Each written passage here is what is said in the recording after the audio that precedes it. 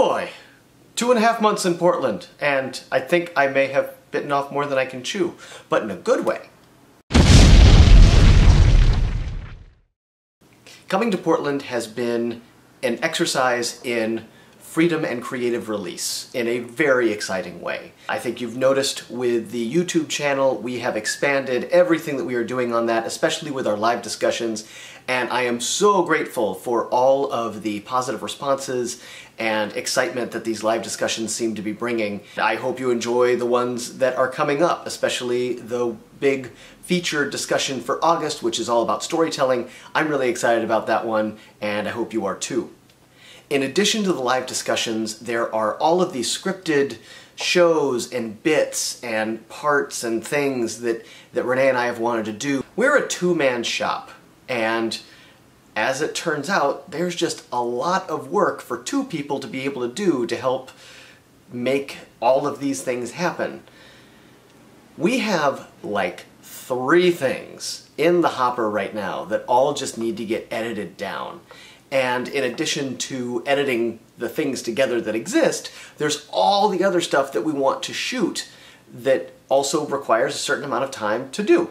So I really appreciate your patience as we get all of these things taken care of. Things are coming, and I'm really excited. And for those of you that are on our Patreon, thank you so much, because every little bit helps. And for those of you who aren't on the Patreon yet, maybe check it out.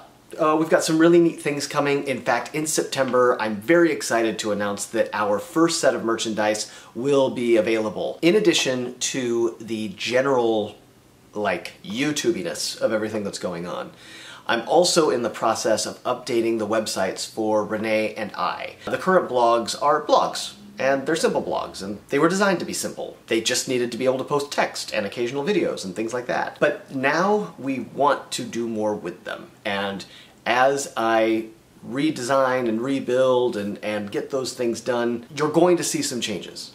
I don't know when.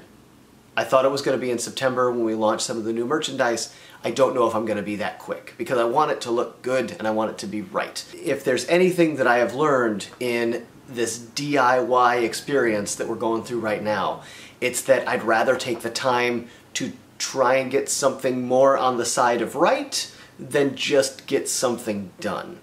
And I think it's going to be worth it in the end.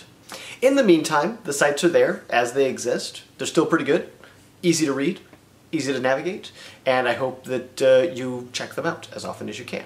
As usual, please like, subscribe if you haven't already. If you are a subscriber, don't be afraid to share with your friends. Maybe show them the channel and show them the Hendrix Went to London video, which kind of talks about what we're doing. Don't forget, this Sunday, 11 a.m. Pacific, our featured live discussion about storytelling. It's going to be a good one. You'll see a link on it on the Facebook page and on the website, and here, if you're subscribed, you will get an announcement about it as well.